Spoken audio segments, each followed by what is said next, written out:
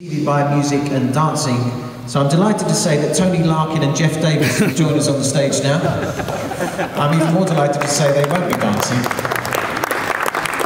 Tony's going to conduct the draw, Jeff will be the IBSA verifier, but before all of that, let's have a few words with our top man, Dave Clarke is here. Come on, Dave.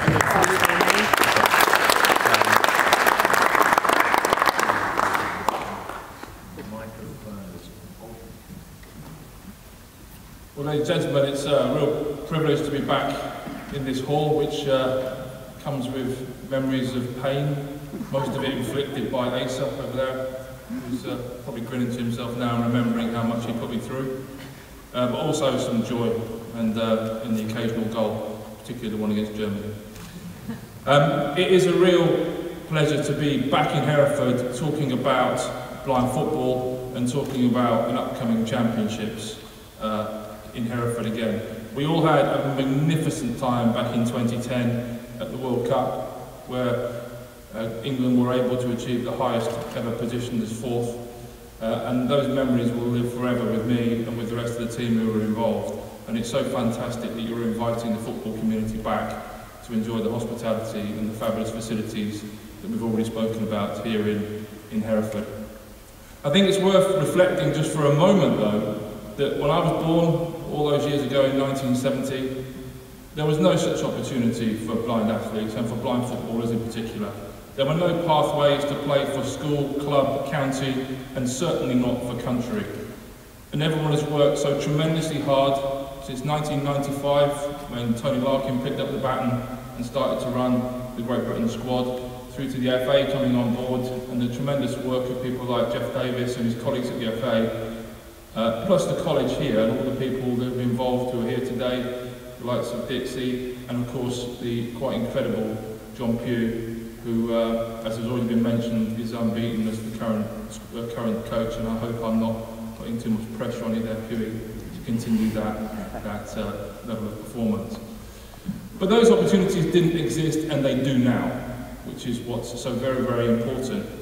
And of course now the challenge is we're running the championships, and it is really important that we all work tremendously hard to really bring to bear the commercial argument of why it is so important that sport, as Sir Philip Craven said, is given the commercial support that it requires.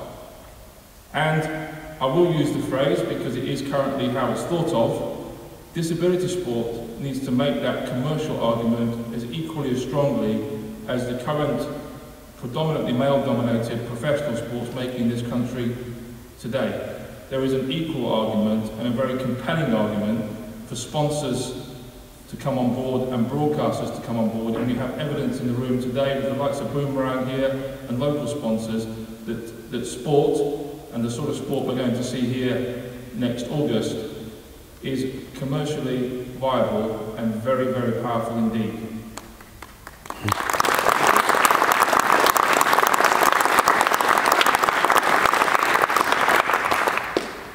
The opportunity to play for your country is the most incredible feeling you can ever have. Success playing for your country tops it. And in August next year, we are all going to come together to once and for all prove that Great Britain has a role to play in world blind football and can continue on the pathway through the European Championships and down the road to Rio in 2016. It's really vital that not just Hereford, but the country gets behind the championships and the fortunes of our team. And there's a whole host of fantastic ways in which we can do that. I understand the website goes live today, there's Twitter, there's Facebook, there are all sorts of ways.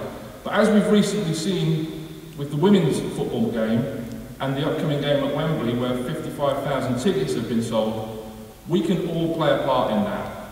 So I would call on everybody to give the European Championships your total support. Let's drive it forward. Let's give our own team a fantastic chance of winning, but let's also make sure that we put on the most incredible European Championships, as I know Hereford and RNC will, to make the rest of the world look at what we're doing here through the Sports Academy, through our facilities and our attitude to sport, and let's put on a real show. Thank you.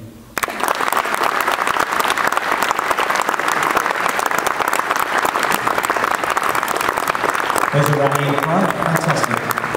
Right, I'm going to hand over to Tony, who's going to MC the draw itself. Tony Larkin.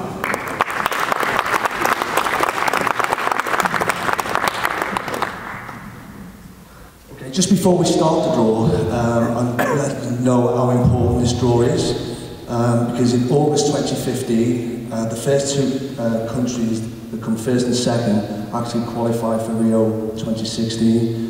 And I want to take this opportunity, and I'm sure, and I don't want to put pressure on John, but I know John, Jeff, the staff and the players, you know, we're going to win those European Championships, because we're fed up with this second. I'm just going to ask both Sir Philip and Jeff Davis. Jeff Davis is the FA's league manager, but he's here on behalf of IPSA, which is the International Blind Sports Association, to actually help and verify with the draw. So we're going to ask you both to come forward. The way we're going to do the draw, in Group A will be the host country, England. They've actually been to 9 championships and we've been runners-up on 6 occasions. And in Group B will be Spain, who are the current European champions. They've been to 9 championships, and they're all favourites because they've actually won it 7 times. So first of all, we're going to start in the first pot, where we're going to have France and Turkey.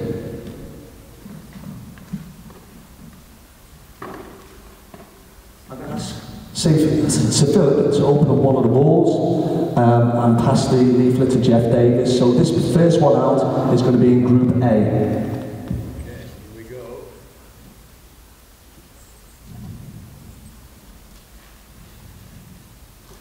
And in Group A is Turkey. Would you check now? So this next ball is going into Group B.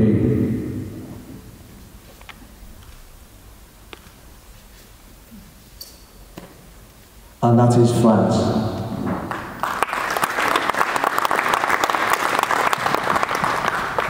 We're now going to do the next seeds, which will actually be, what think I got that wrong? No, it's right. It's from pot 2, and these are going to be the next seeds. So again, I'll ask Sir Philip.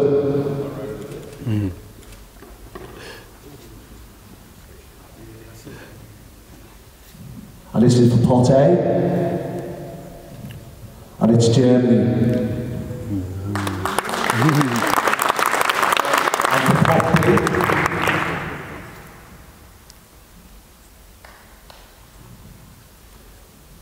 Russia. And now come over quickly on this side, and we're going to pot 3. Again, I'll ask Sir Philip to take the ball. And in Group A will be Italy.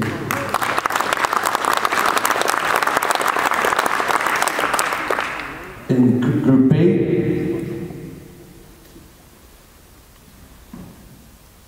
is Greece. Okay, the final pot now is 2 new countries, because again, blind football's been developing throughout Europe, so it's going from an 8 country event to a 10. So this is going to be both Poland and Belgium. So again, the first ball goes into Group A.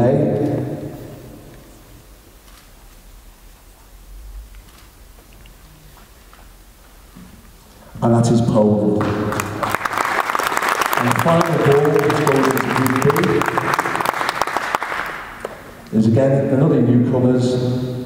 I can see that now upside down, Belgium. Thank you, Sophia. Thank you, Jeff.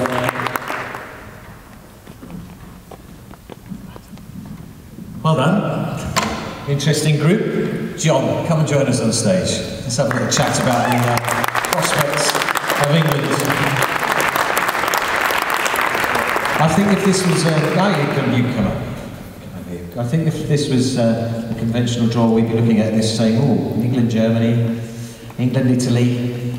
Danny reminded me of the famous Greg Dyke group of death. What do you think of this one? Well, what's really interesting is it's actually exactly the same group that England played in the last European Championships, apart from Poland, they're a new team. So we've got a few scores to settle there. Also, other teams that are in our group we've beaten really recently, so we're quite happy with the draws. So there's nobody there you wanted to avoid? No, I think it's just important that we set our stall out straight away and beat anyone to put in front of us, so I wasn't really bothered. England-Germany is a sort of traditional rivalry at senior level. Is it the same with the blind football team? What does the German blind football team like? They're an up-and-coming nation, they're very good. We drew them and beat them a few months ago. And they've got some really good players coming through. But still, I think we should be a little bit too much for Poland. Sure, and who else do we rate in this group? England, Turkey, Germany, Italy, Poland. Italy, are they a traditional force as well? No, they're a bodies behind the ball type team, so it took a bit of breaking. It's very Italian. Yeah, but Danny likes that kind of football. Everybody behind the ball. But again, I think we've got enough to break them down, so we should be comfortable then. Poland, never seen Poland play, so that'd be an interesting game for us. So how much research can you do for this prior to the event? Well, next week, myself and Jeff are going out to Japan to scout the World Cup. Two of the teams in our group are playing there, so we'll have a good chance to see them. But obviously, getting through the groups just